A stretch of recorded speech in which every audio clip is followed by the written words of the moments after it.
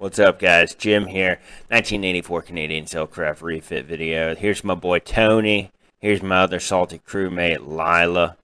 Anyways, this is our second trip, December 1st. We have some major leaking windows going on. If you remember, we got some mold and mildew kind of coming up in the funk, and we got to deal with it. But we got some vinegar. And if you remember in our last video, we poured it in the bilge compartments, and it's been sitting, and it's time to deal with it. So we run and grab something to eat, get the dog back up the ladder, and then start to pump out all of the standing vinegar that has been in the main bilge compartment.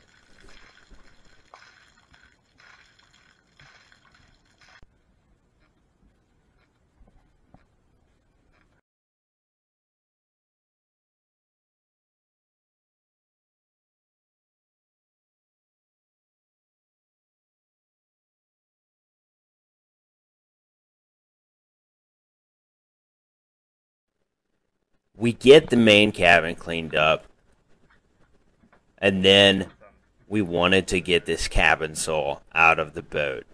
Looking at it, it's really flexible, and since I've let this boat sit for so many months, the water underneath it has actually rotted out the entire thing.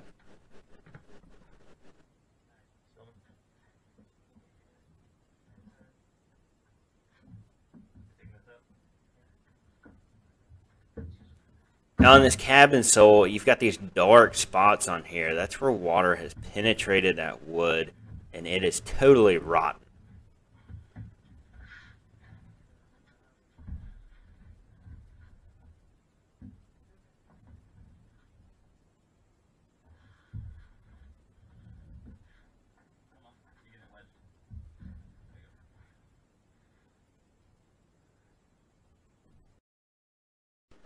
So now we've got this cabin sole loaded up.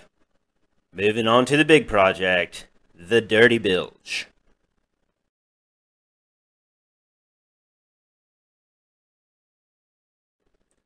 And now all that we're using to clean here is just this bucket of vinegar.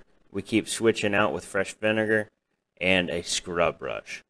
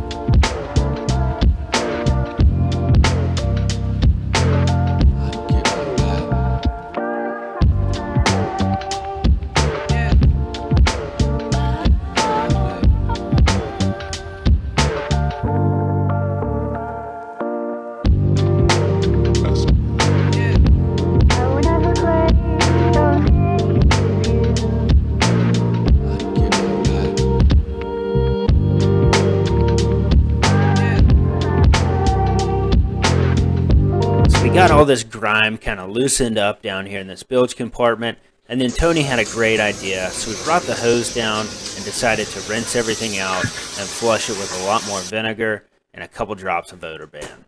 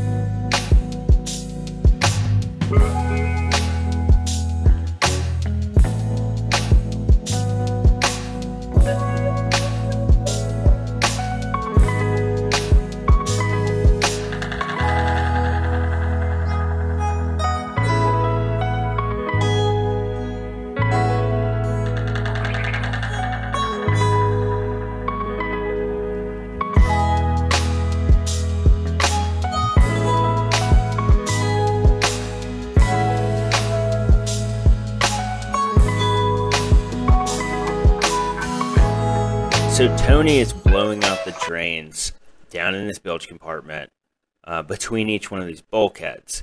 And those are in place to keep water from moving from the front of the boat to the back of the boat too quickly. Now check out where we've put some vinegar and let it sit for a couple hours down in this engine bay.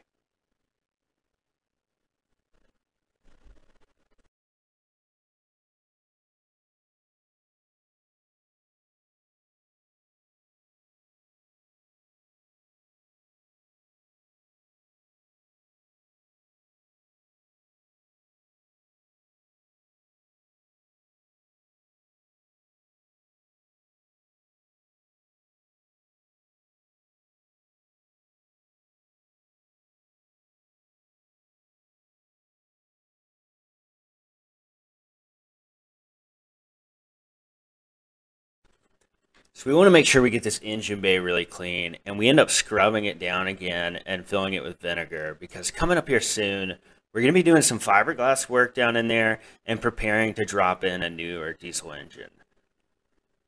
Now at this point in the day, we're really happy with our progress. I mean, look at that bilge. That is sparkling clean. You would almost eat off of that. Okay, you probably wouldn't eat off of that, but it's coming along.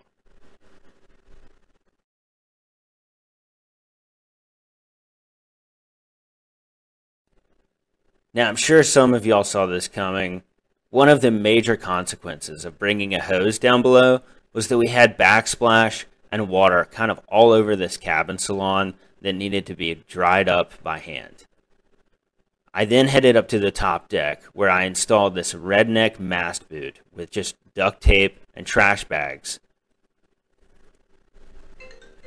With the temporary redneck mast boot in place, we moved on to the final project. Now, unlike my last trip, I couldn't afford to purchase any more waterproof tarps, so we went with the next best thing. I purchased these 4x15 painter's drop cloths, and the idea and goal here was to cover the windows that were leaking the most in the boat and try and divert water from leaking into their seams.